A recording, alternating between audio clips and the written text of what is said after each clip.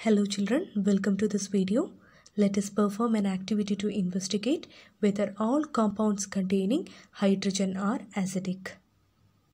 So children, we have studied about what do all acids and all bases have in common and chemical properties of acids and bases, how do acids and bases react with metals, etc. We have also learned about all acids have one similar chemical property, that is, when acid react with metal, it generate hydrogen gas, isn't it? That is, acid plus metal gives salt plus hydrogen gas. I hope you are remembering this equation that we have learned in the first video. Then here we are going to investigate the same whether acid produces hydrogen or not. If all acids generate hydrogen gas on reacting with metals, then hydrogen gas is common in all acids.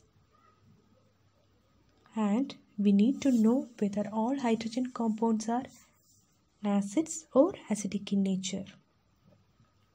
Let us perform an activity. That is activity 2.8 from your textbook.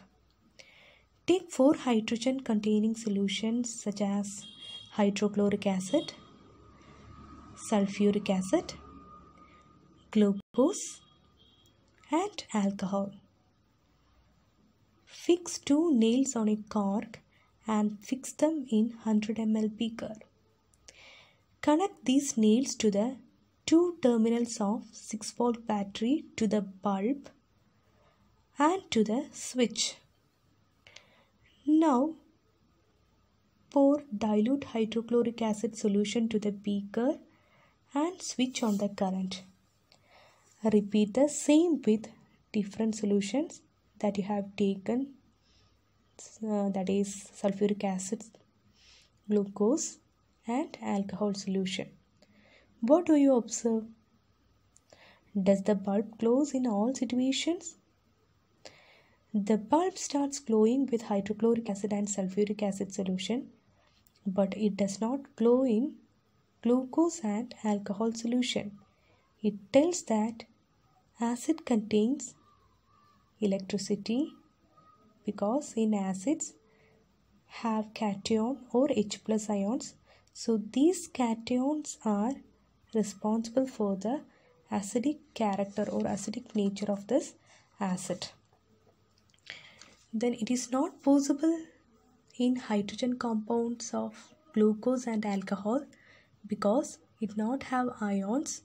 So we can conclude all hydrogen compounds are not acids nor acidic in nature. Next, you have to repeat the same activity with bases. So you can observe bases also conduct electricity, but it depends on the strong base, which is based on the strength of hydroxide ion, that is strength of OH- ion. So bases also conduct electricity. Hope you understood. In the next video, we will discuss about what happens to an acids and bases in a water solution.